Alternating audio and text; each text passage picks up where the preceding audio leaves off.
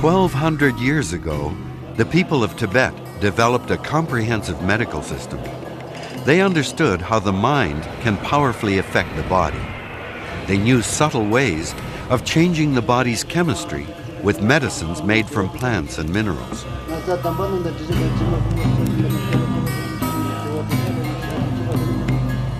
They blessed their medicines and their patients in lengthy rituals.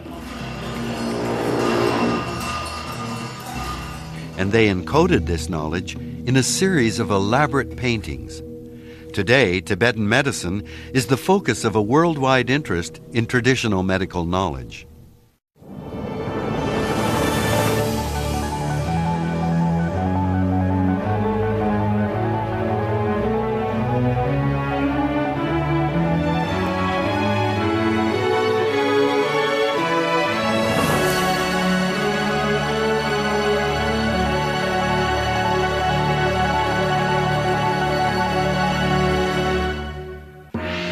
One of the conceits of present-day society is the notion that modern science, technology, and medicine have made the past irrelevant. But long before there was even science or medicine, people were observant and inventive as they developed ways to combat sickness, both physically and psychically.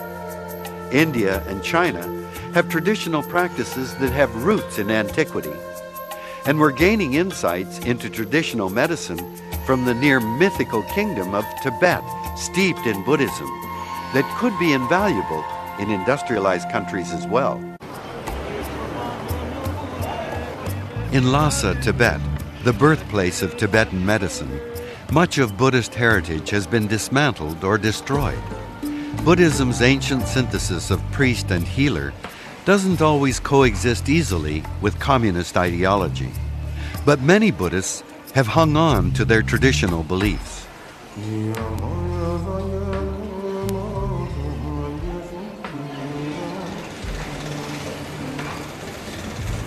When the Buddha left his sheltered life, it was the shock of seeing someone who was sick, someone old, and then someone who had died that set him on the path to enlightenment.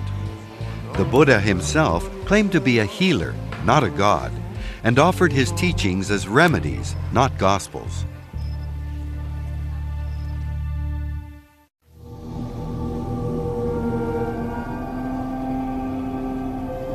Known as Sangye Menla, he is the medicine Buddha, the master of remedies, the healing deity of Tibetan medicine.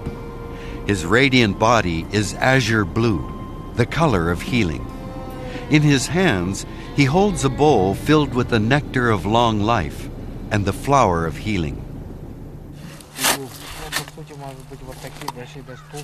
Guided by centuries of practical science, Tibetan doctors are taught that there is nothing in the world that cannot be used in some form as a medicine, and their traditional knowledge includes turning a vast number of minerals and plants into medicinal compounds.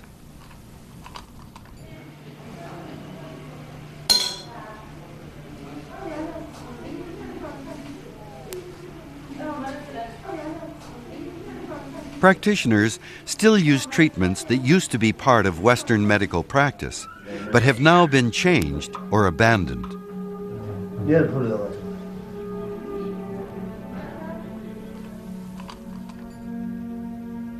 The ancient wisdom of Tibetan medicine resides in this stunning visual encyclopedia of the human body and psyche. Based on centuries of observation, these intricate paintings represent a blend of Buddhist spiritual teachings, a complex medical science, and an elegant art form.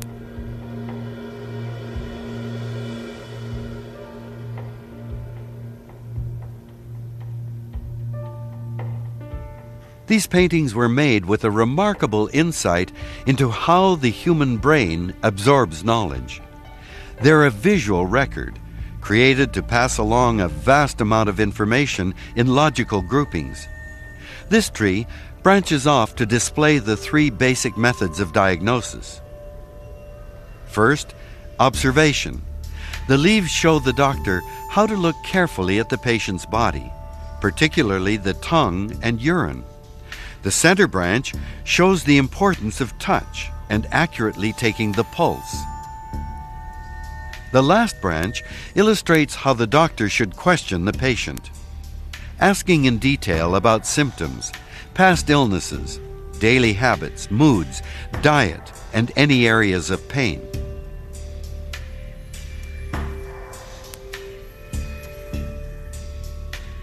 As Buddhists, Tibetan doctors were unburdened by beliefs in ritual purity or caste, so they were never reluctant to handle and examine bodily materials. This was probably why they were noted for their excellent diagnostic skills.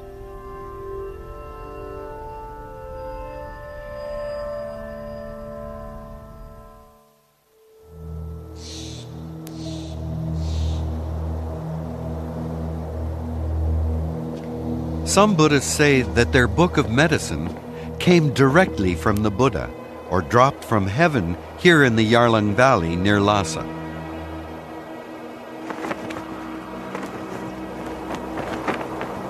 Others with a more historical bent point to Tibet's first great king, Songtsen Gampo. Under his auspices, Tibet held its first international medical conference in the 8th century, inviting physicians from the neighboring countries of India, Nepal, Greece, Persia, and China to share their knowledge.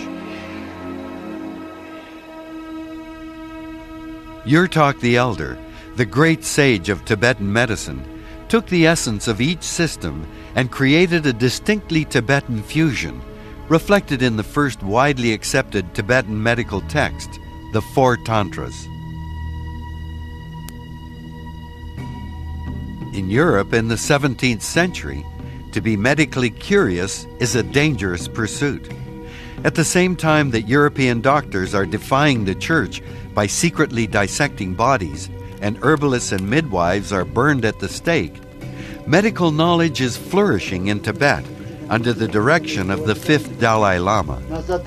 At this time, a Tibetan scholar wrote a brilliant new medical commentary, a careful compilation of the leading-edge medical science of the time. He also commissioned a set of illustrations to accompany the new text. The medical wisdom of 1,000 years of practice was distilled onto 79 cloth panels.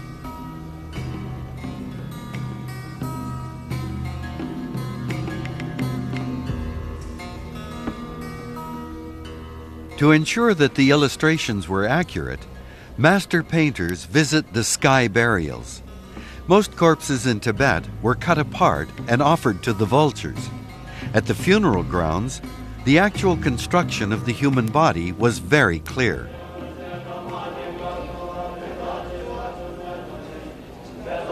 Traditionally, 2 or 3 of the brightest monks from each monastery would be chosen to study at a medical school in Lhasa. Over the years, these monk doctors traveled across the Tibetan plateau, spreading their medical knowledge and their Buddhist faith throughout Central Asia. They expand Tibetan influence north into Russia, establishing thriving Buddhist communities in Buryatia, the region around Lake Baikal, between Mongolia and Siberia.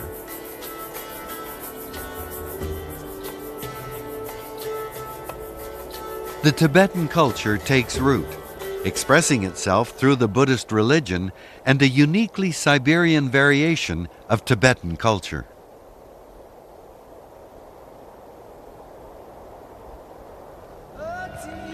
But the Tibetan medicine of Lhasa and faraway Buryatia were to be tested by a new god of scientific socialism and progress. In Russia, the overthrow of the Tsars and the Bolshevik Revolution marked the beginning of a dark age for the Buddhists of Buryatia. Stalin's purges in the 1930s release an inexplicable brutality on a massive scale. Monasteries are burned to the ground or reduced to rubble.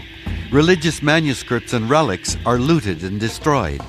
Buddhist leaders are executed by the thousands. Tibetan Buddhists are also living on borrowed time.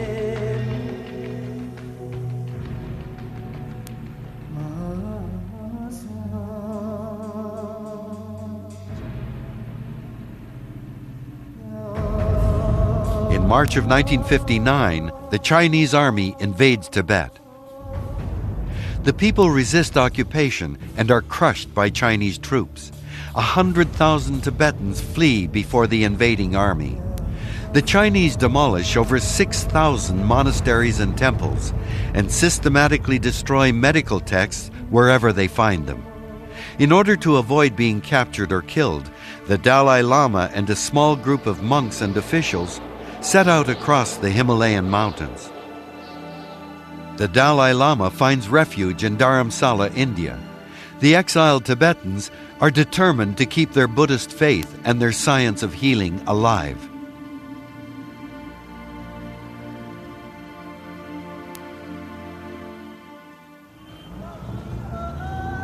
The heart of Tibetan culture continues now in exile in Dharamsala, the area in northern India granted to Tibetans after the Chinese invasion of their homeland.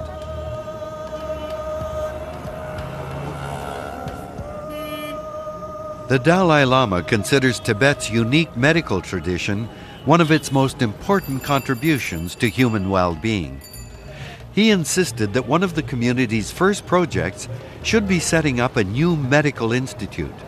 Beginning in 1961 with one building, the large complex now houses a school and a facility for manufacturing traditional medicines.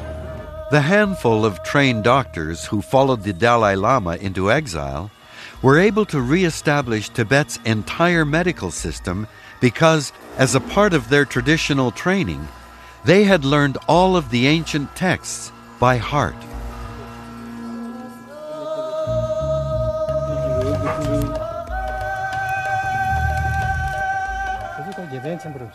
Dr. Dawa guides his students through the 7-year course required to become a doctor of Tibetan medicine. But this classroom looks a little different from what it would have 100 years ago. Not everyone is a monk. Many of the students are women, and a significant number of them plan to study Western medicine as well. The qualities necessary for a physician are to be knowledgeable and experienced. Another very important thing is that the doctor has to be kind-hearted and have a loving, compassionate nature. Dr. Dawa knows that Tibetan medicine must continue to evolve. We can't be content just to say Tibetan medicine is one of the most ancient systems of healing.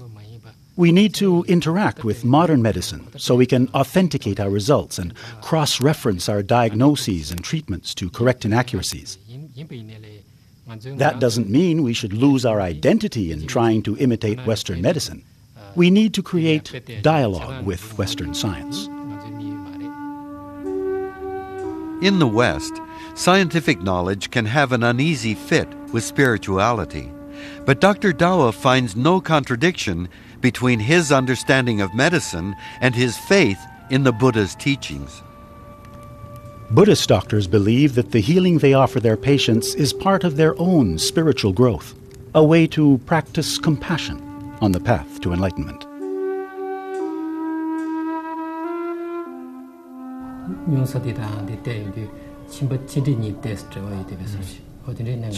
In Tibetan medicine, healing is a collaboration between doctor and patient.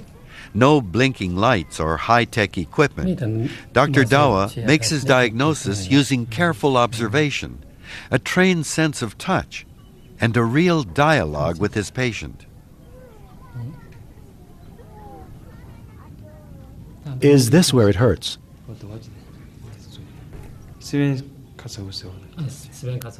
Ah, when you eat hot chilies. Do you get a headache when you eat too much oil or fat? Western medicine is good for acute ailments and for emergency cases, as when there are traumatic injuries. Whereas Tibetan medicine is good for long-standing conditions or chronic diseases, its particular strength is getting at the root cause of diseases, rather than masking or just treating the symptom. In the Tibetan system, one of the most important methods of diagnosis is by means of the pulse. But Dr. Dawa is doing more than checking how fast it is. he uses each of 3 fingers to evaluate the health of a different internal organ.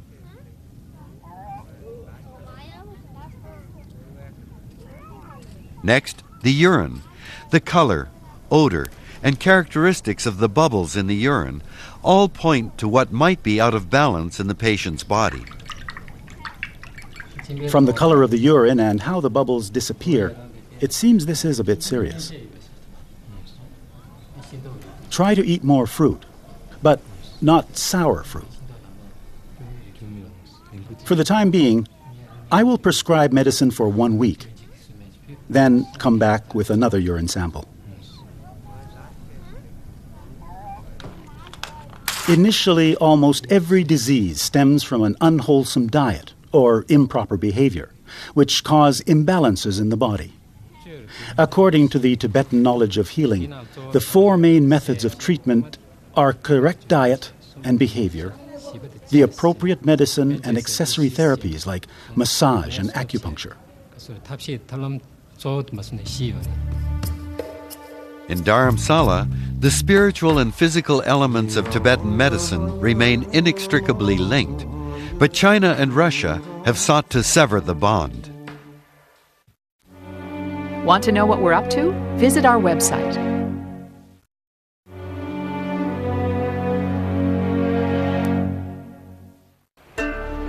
In Ulan-Ude, the capital city of Buryatia, Buddhism and Tibetan medicine have not been completely embraced.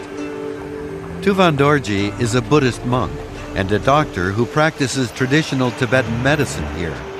It hasn't always been easy. At times, he's been hounded by the KGB and forbidden to leave the country.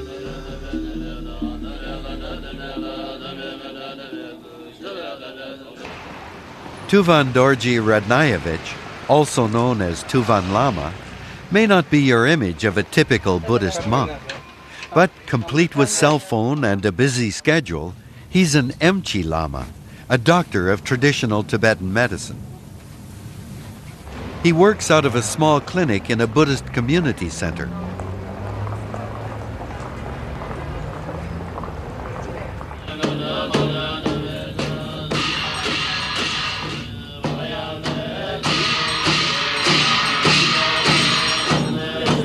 Tuvan Dorji takes a vow very similar to the Hippocratic Oath, to do his utmost to cure and to treat every patient equally, regardless of age, race, or wealth. He may be wearing the traditional robes of a monk, but Tuvan Dorji deals with some very contemporary medical issues. As a Buddhist, he's opposed to assisted suicide. He believes organ donation should be encouraged and thinks artificial insemination can be of great help to women who want children. Up to 30 patients a day walk through the doors of his clinic with every possible medical problem. It isn't that we ignore modern Western medicine. They have their own excellent aspects, such as surgical treatments and computer analysis. They can be very effective, and we can make use of them. In the future, I hope we can combine the good points of Western medicine and traditional Buddhist medicine.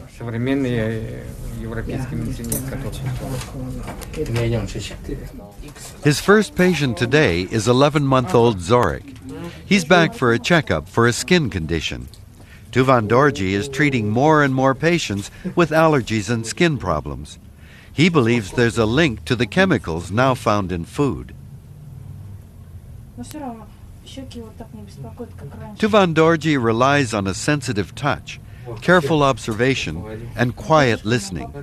And if the patient is too young for a conversation, it's all the more important to be aware of body language, the color of the skin, and overall energy.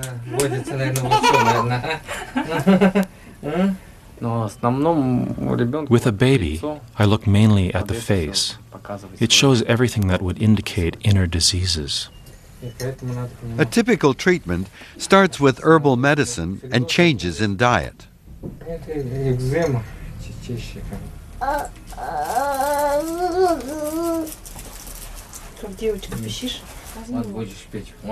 Come on now, Zorik, you need to take some medicine.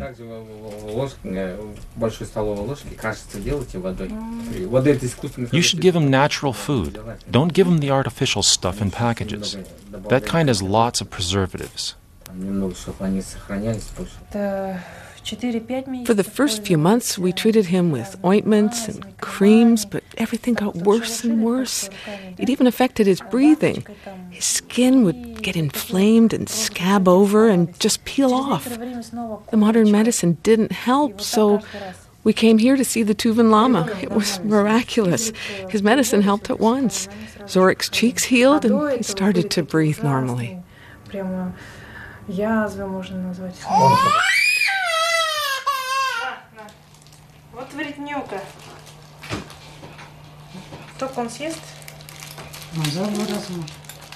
Unfortunately for Zorik, Tibetan herbal medicines aren't sugar-coated.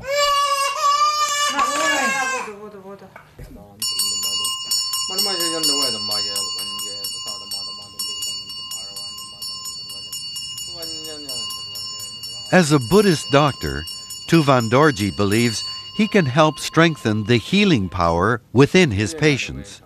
He prays for each of them to regain their health and be freed from their suffering.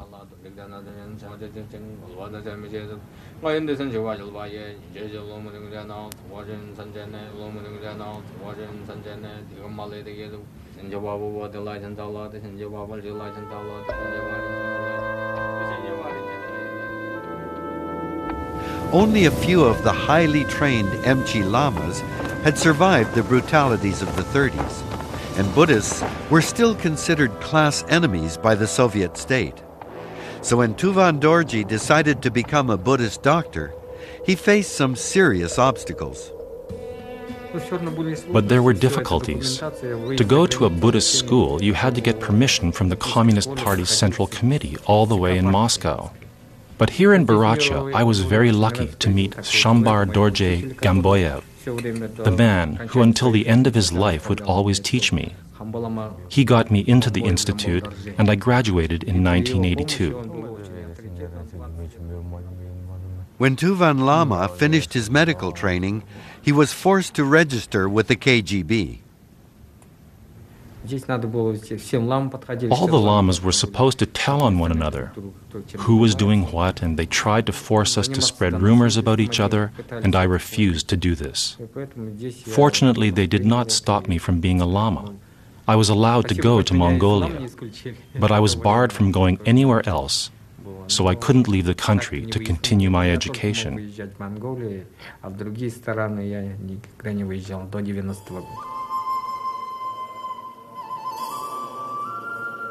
It was a time when any kind of religious expression in Russia was considered ignorant or subversive. But the Buddhist belief that everything is impermanent turned out to be quite true. Things in Baracha were about to change once again. In 1989, after the collapse of the Soviet Union, Buddhism was declared a legal religion. And once again, the temples are a place of celebration.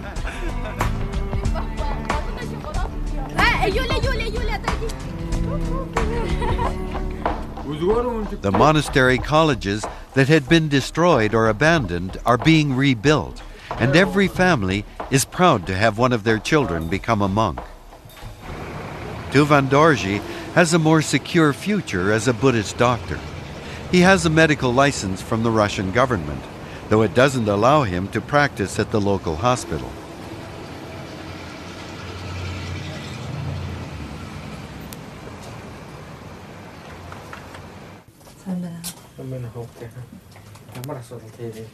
Today's first patient is Mrs. Galma.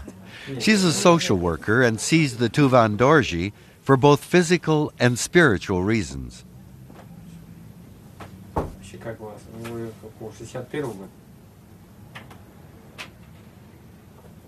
He listens to her anxiety over a court decision being handed down today.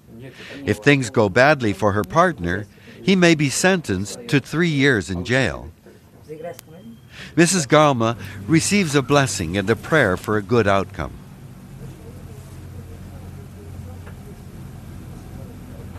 A doctor must have a big heart. He must understand his patient's soul and help them psychologically and spiritually. Along with being knowledgeable, he should be open-minded. He can't keep himself isolated from the world. He can't stay inside a capsule. The Emshi Lama is now my personal physician. He's the kind of person that you can open up your soul to. He has such understanding eyes. Health and mind are connected. And the most important thing is that the doctor and the patient are friends.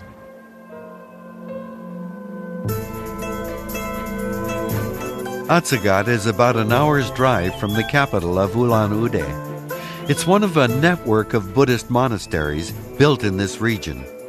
Tuvan Dorji used to be the head of this monastery and still comes back to take part in the temple rituals.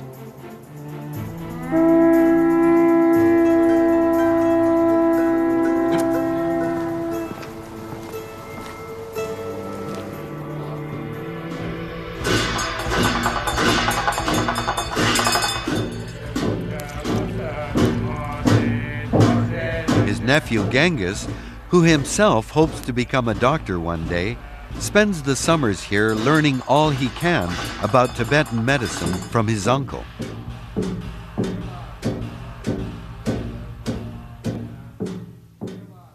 Autumn is the time to harvest many of the plants used in traditional medicines.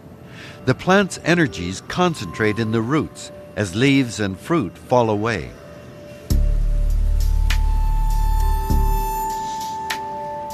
You stay here and guard the house.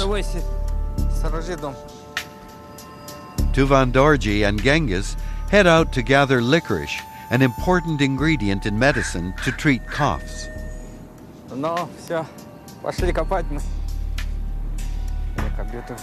Trekking to remote places to harvest medicinal herbs has always been a part of a doctor's training.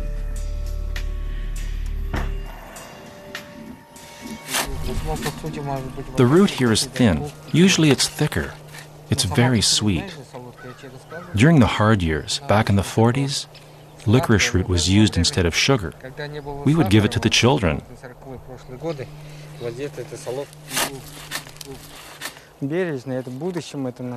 Just dig on this side, Genghis. If we dug around and destroyed the root system and took all of it, that would be bad. We have to be careful because the plants are our future. It's not only you who comes to collect here, but other people.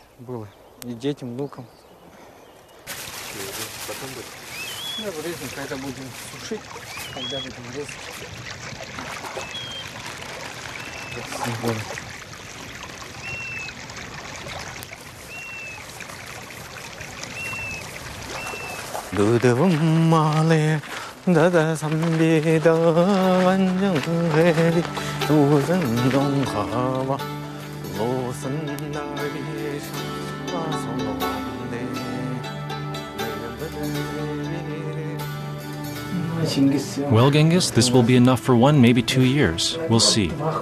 Maybe we'll go out again next year. And what is the licorice root used for? I'll make a medicine with it to treat coughs. It helps clear the chest. Over the centuries, Tibetan doctors acquired a vast knowledge of plant habitat and medical uses.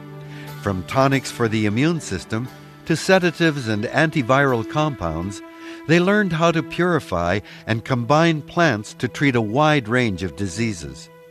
Even though over 1/3 of our own pharmaceuticals are derived from plant sources, there are still many secrets to unlock from centuries of Tibetan botanical knowledge. Tuvan Dorji introduces his nephew to the same ancient texts and medical illustrations that he learned from. At that time, there were no young lamas. They were all 70 or 80 years of age and had been in prison. Only a few of them had somehow survived the brutality of the 1930s. I was lucky to find a teacher.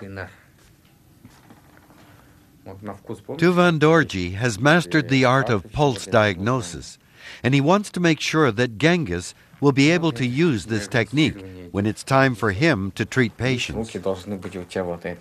Your hands have to be like this.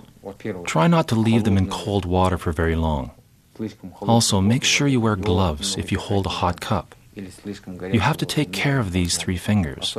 So if you want to enhance their sensitivity, you should soak them in warm milk. Remember, as you diagnose your patients, these fingers are our weapons against disease. Traditionally, Buddhist doctors make their own medicines. It's a skill Tuvan Dorji wants Genghis to learn. We'll prepare this 5-part mixture that has to be taken with water. It's very useful after a heart attack. It's like a tonic for the heart. You know all the ingredients: nutmeg, Indian long pepper, mudan, anam, and ginger. Here, I'll show you.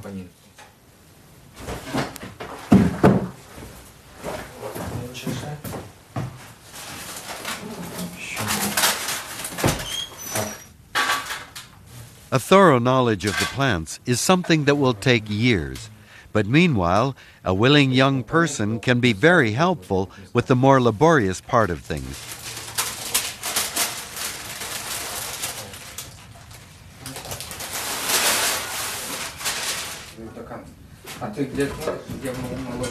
Put your weight evenly at both ends. And don't forget to keep reciting the Medicine Buddha mantra.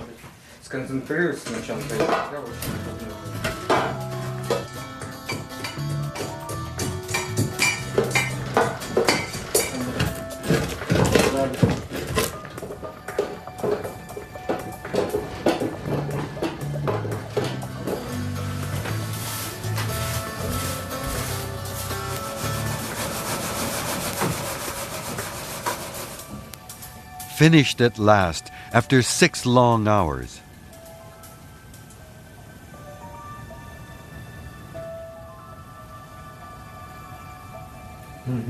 Yes, wonderful. Very well done. When you prepare a medicine like the one we have ground here, it is so far only a mixture, not yet a medicine. Now we have to read the mantra for the Medicine Buddha.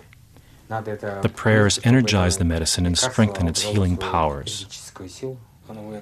In the past, these ritual prayers that give the medicines the power to cure could be held over a period of months. This particular blessing is conducted over 5 days and nights. Both monks and the students of the medical school take part.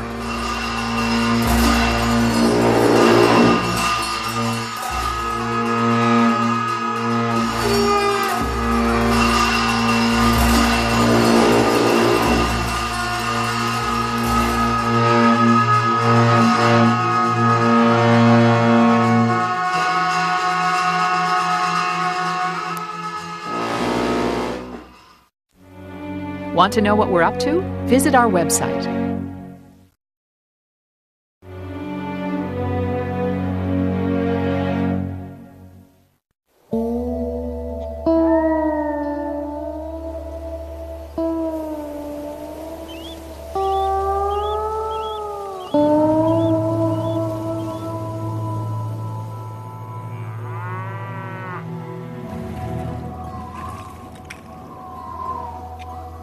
Plummeting temperatures and fresh snow mark the beginning of the Siberian winter, magnificently harsh and delicate.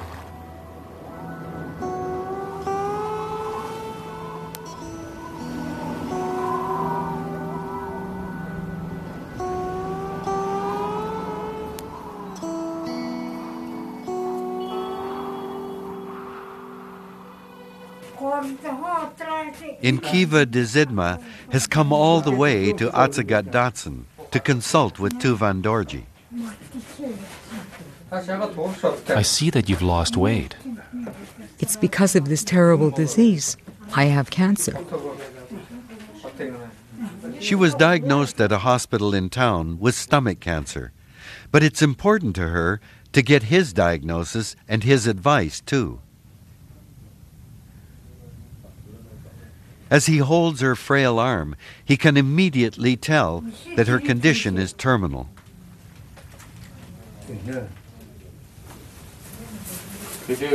Please be still. When did you start feeling bad? Last autumn.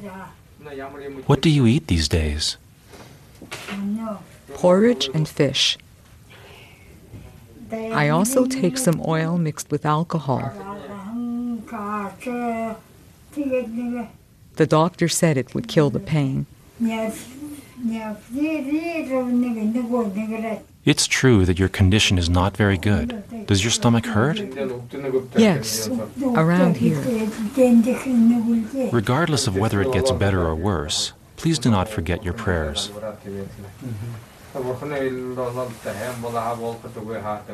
As he sees her to the door, he knows he may be saying goodbye. He encourages her to keep a calm mind and seek refuge in the Buddha. I've lived a long life, and my children have grown up. Like all Buddhist doctors, Tuvan Dorji has a great responsibility for helping his patients through the last stages of life. He helps each one make their own journey, encouraging them to find refuge in the Buddha's teachings and the prospect of rebirth.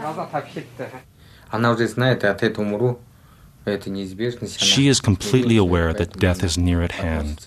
I think she is a very courageous woman. She can fight the disease a little longer, but mainly she needs to keep a calm mind and prepare for her death.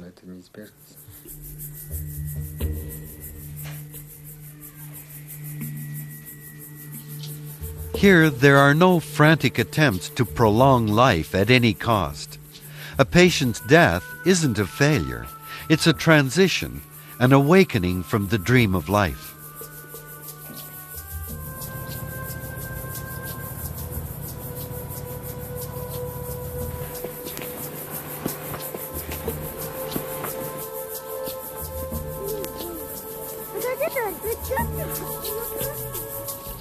Today, Tuvan Lama is presiding over a funeral of a resident of Atsagatse village. His role has switched from healer to spiritual leader.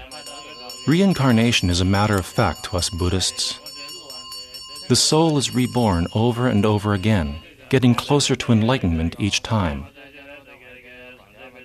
Whether you are born a monk, a laborer, a scientist, or a farmer, you must try to develop your inner spirit. If you do not surrender yourself to anger or cruelty in this life, you will climb the ladder one more step in the next. In this way, we try to become as much like the Buddha as possible with each life that we live.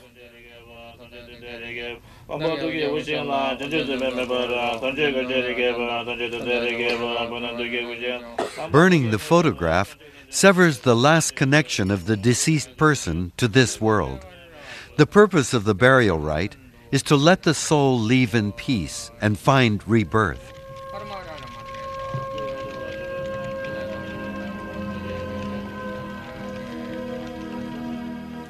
In Buddhism, this present life is considered to be a preparation for death and the new lives to follow. The coffin is turned away from the village, so the soul won't be able to find its way back.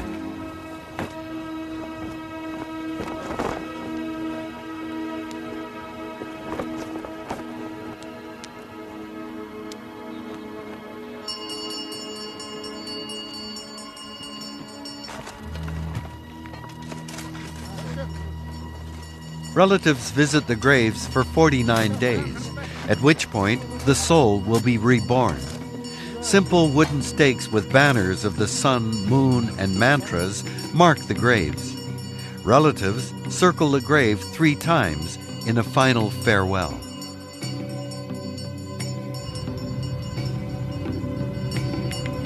Tuvan Dorji is the last to leave. He must close the path, so the soul cannot follow them back to the village.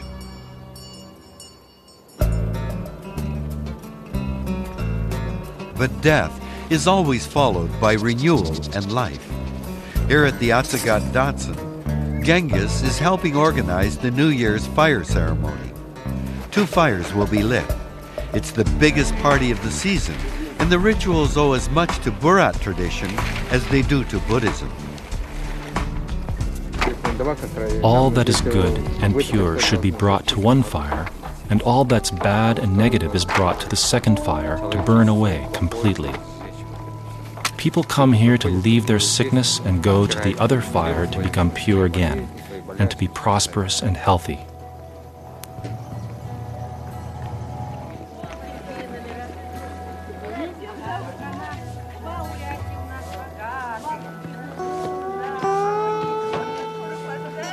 People start to gather at dusk.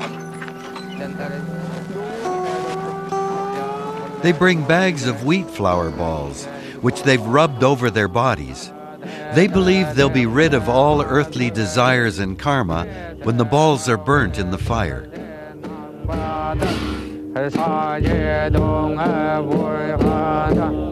The paper skull is an offering to Yamaraja, the king of life and death.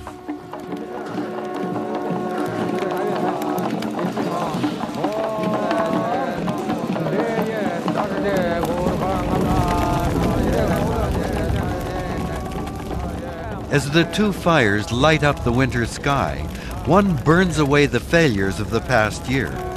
The other lights the way for health and happiness in the new one. Buddhism and Tibetan medicine go together. They are inseparable. Other people may think differently, but I believe you have to know the foundation of Buddhism to understand the foundations of the medicine. You need to understand it with your body, your mind, and your soul.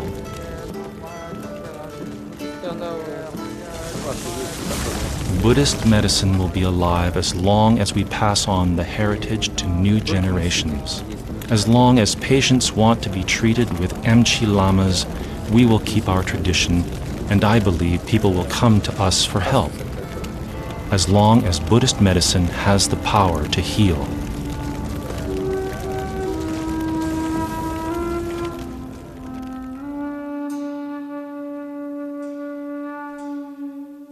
Human beings face four main sufferings.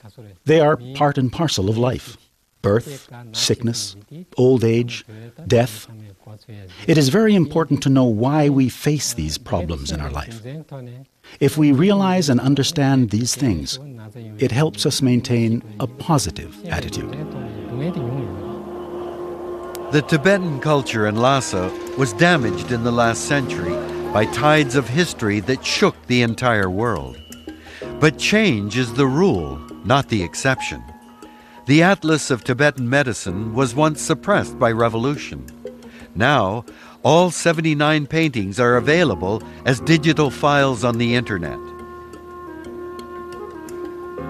The spirit of the medicine Buddha, the master of remedies, continues through the centuries to minister to the bodies and souls of the faithful.